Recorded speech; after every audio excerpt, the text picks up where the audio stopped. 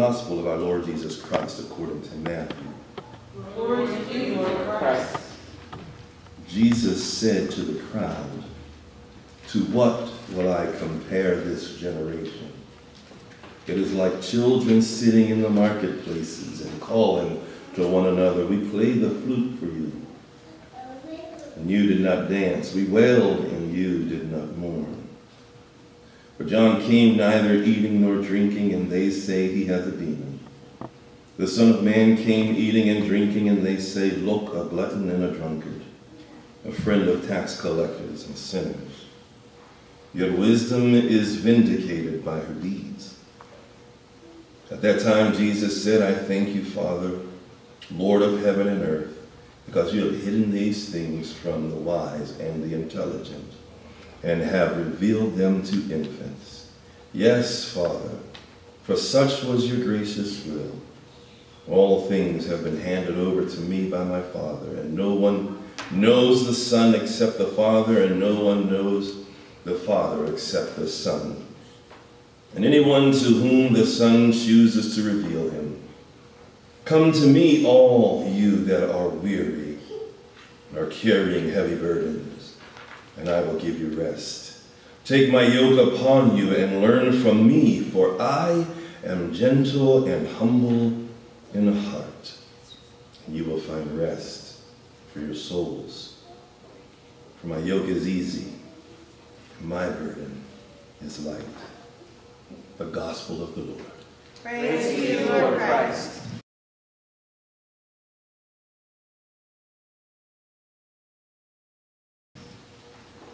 I want you to have as a theme for today, when God isn't who you think he is. When God isn't who you think he is. Pray with me. God, as we go to your word, we ask you to speak to our hearts.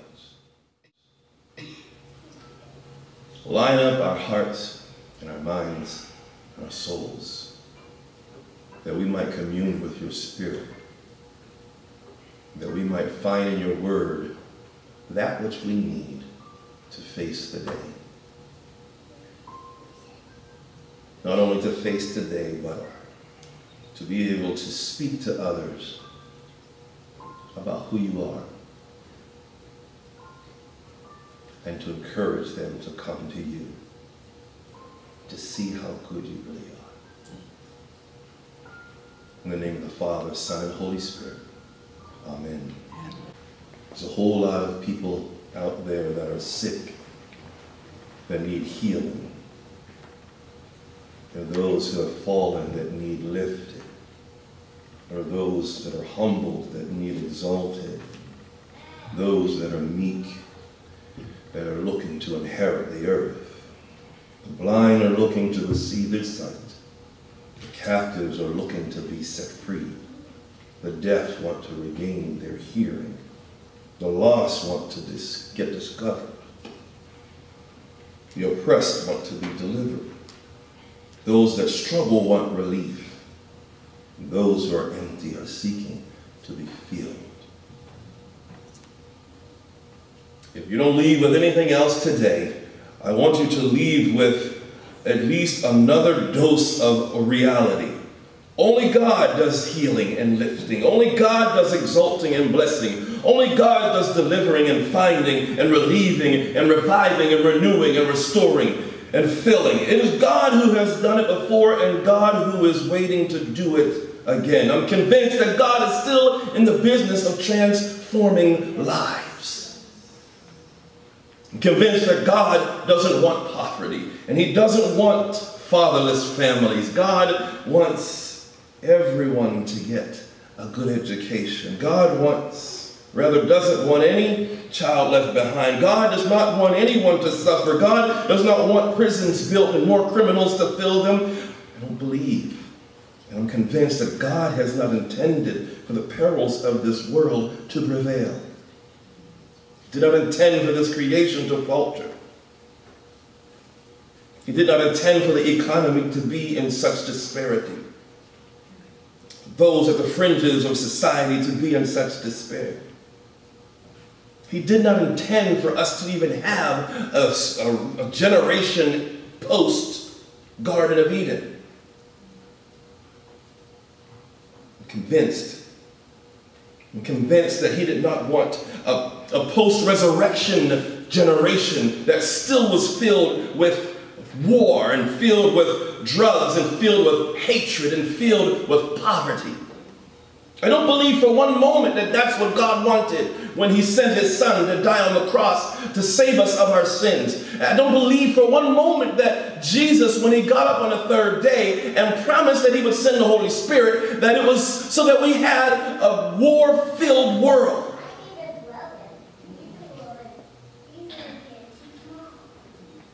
And I'm stuck here again with proclaiming, as I always do, God is amazing, but this ain't heaven.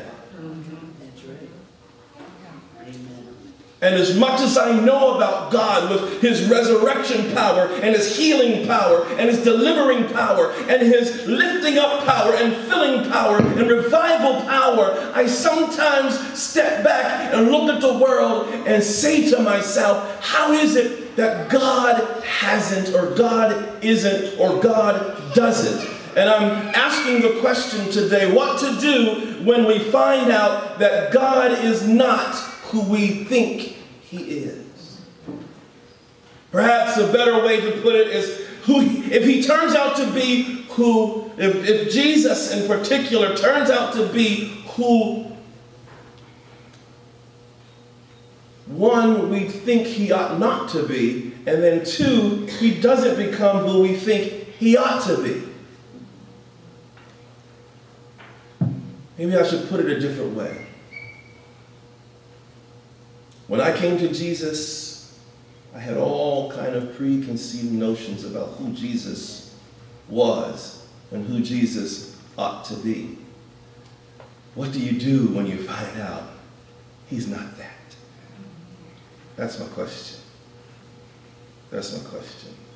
When we find Jesus in this story here, what we find is Jesus in a society that is grappling with and wrestling with why and how they could be the chosen people in an oppressed reality.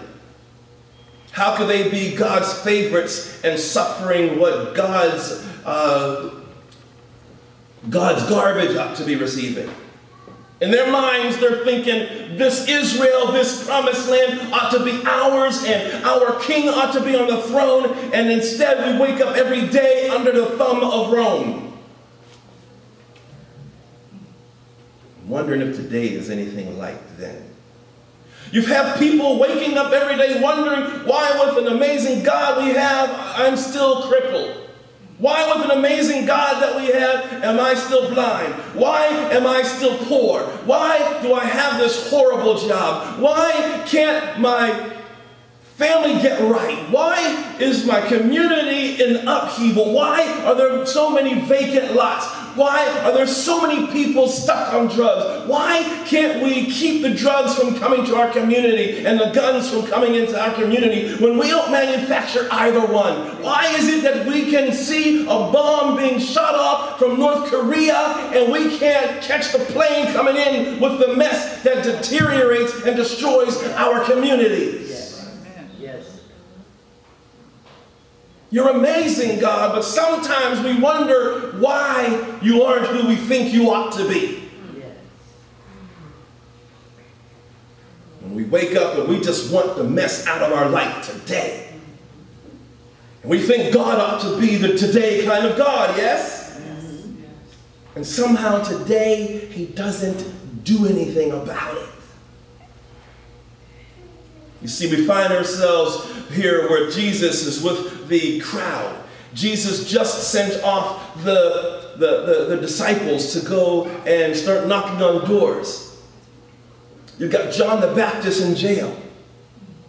I don't know if you realize John the Baptist had sent his disciples to Jesus. John had his own disciples. John, remember, he was baptizing everyone in the wilderness, and he was telling everyone, repent and turn from your sins. And he told everyone when Jesus came by, look and behold the Lamb of God that takes away the sins of the world. That's the one you should be following. And then imagine his disciples coming back to him. But John, is this really the Messiah? Is this really the one, or should we look for another? And John sends them back and says, you go ask them. That'll probably preach right there. You find yourself in a storm that won't relent. You go ask them. When you find yourself at the hospital bed of someone you love so dearly, you go ask them. You go ask, right? I wonder if John the Baptist in jail was probably wondering, wait a minute, the Messiah is here, the kingdom of God is here, and here I am stuck in jail. How is this so? It's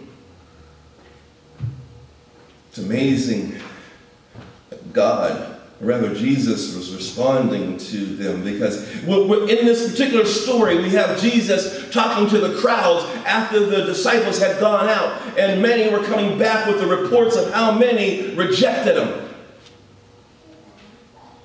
Listen to what Jesus was saying to them in the rejection. That's what happens sometimes when you don't get all of the scripture in for the reading. Jesus says, Matthew 11, starting at verse 20, then he began to denounce the cities where most of his mighty works had been done, because they did not repent.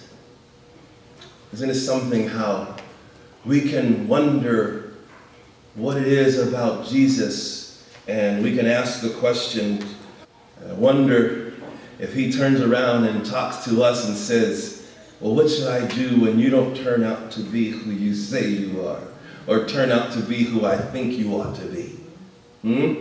How many of us are everything we ought to be?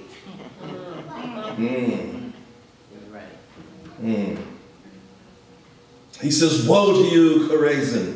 Woe to you, Bethsaida, for if the mighty works done in you had been done in Tyre and Sidon, they would have repented long ago in sackcloth and ashes. But I tell you, it will be more bearable on the day of judgment for Tyre and Sidon than for you. And you, Capernaum, rather, will you be exalted to heaven? You will be brought down to Hades. For if the mighty work done in you had been done in Sodom, it would have remained until this day. But I tell you that it will be more tolerable of the day of judgment for the land of Sodom than for you.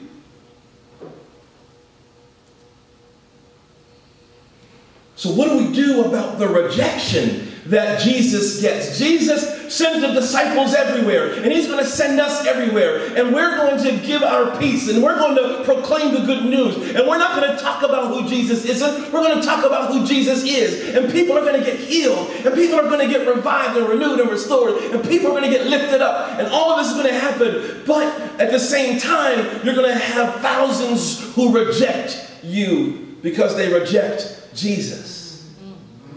And Jesus pauses to say, woe to them. Don't you worry about them. Remember last week he said to us, I got you. Yes. He's also, I got them. Don't worry about the ones that don't accept me. I got them.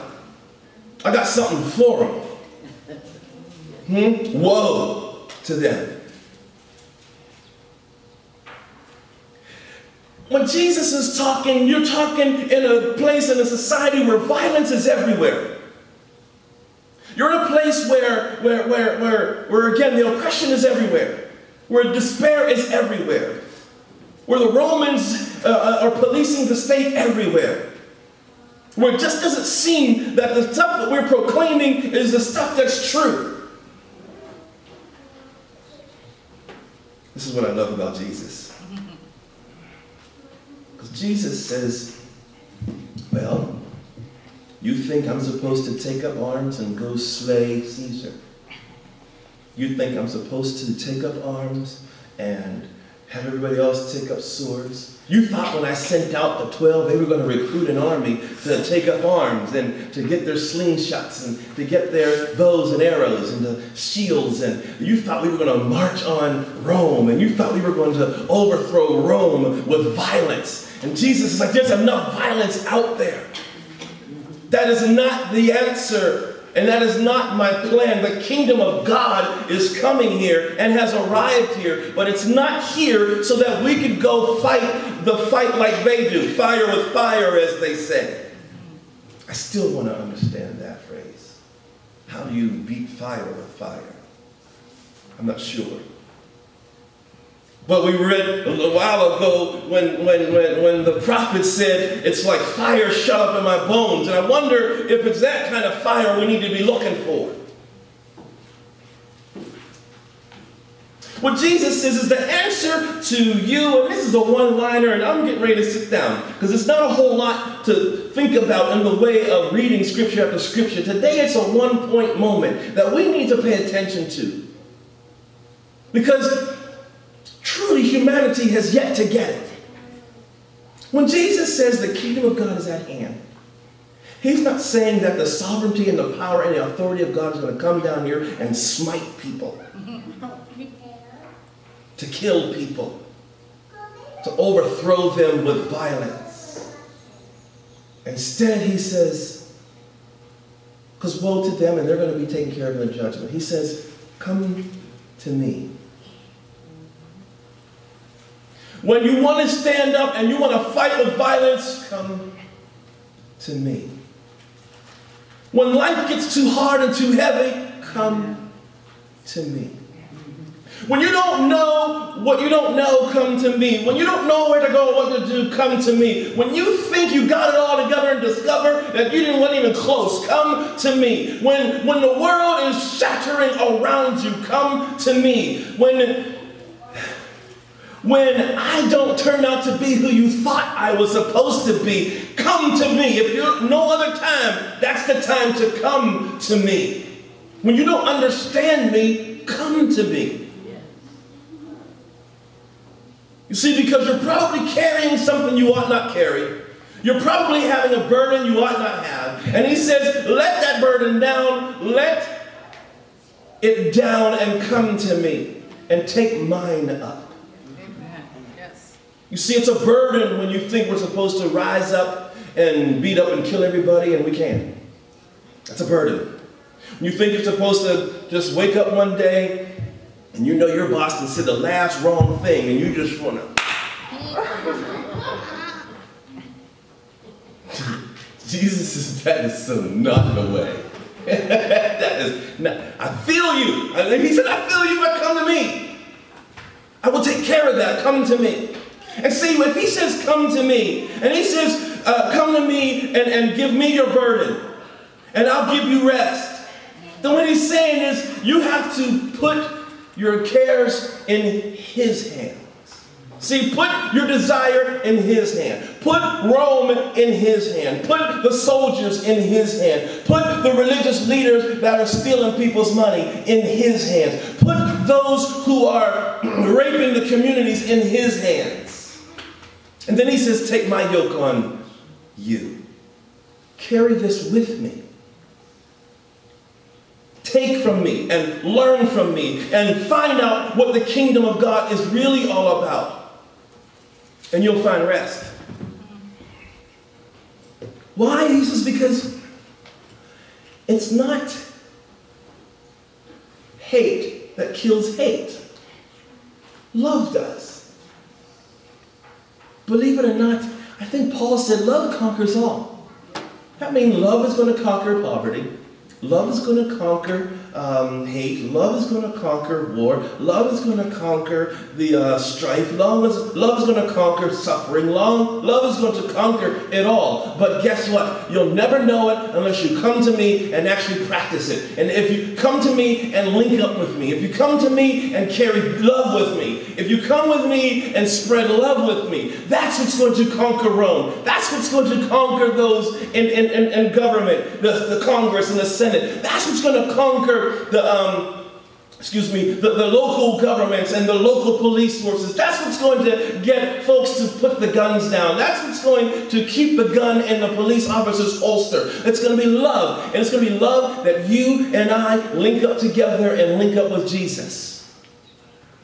That's how we're going to do it. But if you never try that, then it's never going to work because you never tried it. And you're never going to see tables turn until you try it.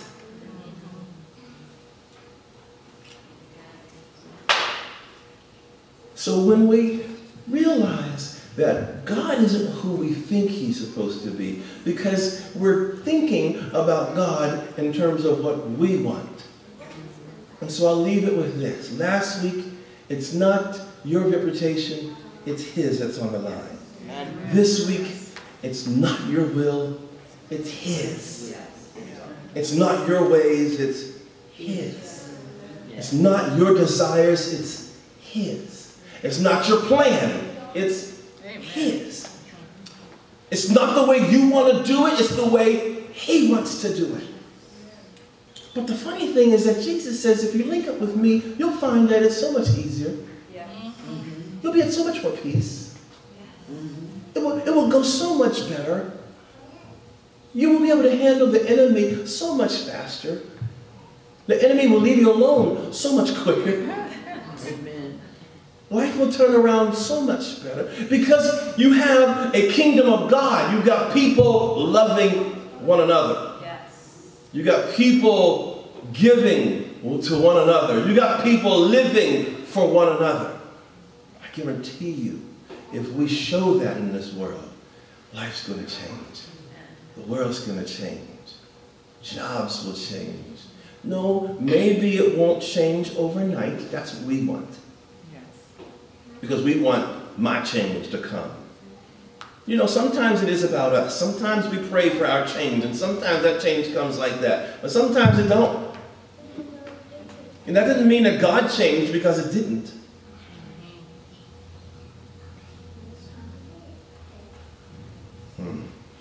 Thy will be done, O God.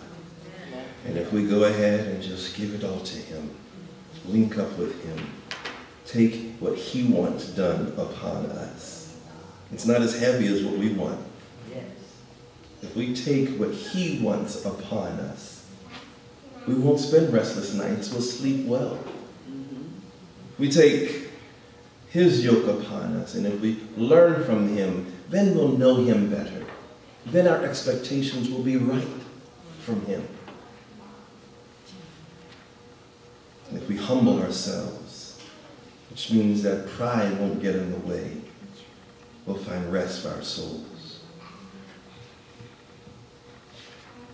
And it indeed will be light, and we will know Jesus for who he really is. Amen. Page 5.